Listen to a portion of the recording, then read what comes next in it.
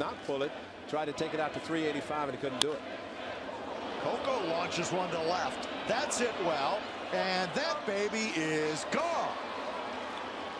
First pitch swinging, Coco crisp, and he gives the A's a 1-0 lead. Home run number 6 for Coco Crisp. Bounces that one, and it's passed to diving Nunez, and that's a base hit.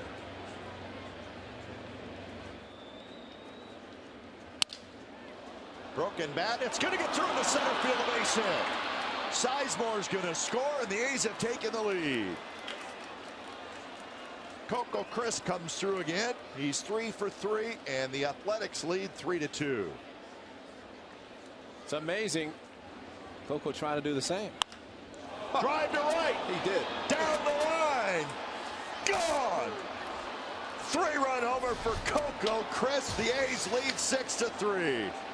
What I tell you, you got to bring him up. You got to get Coco in at bat. That's a home run from both sides. Right-handed from CC and a hanging breaking ball from Soriano. And there's 3 runs. And boy, look at the folks leaving this park right now.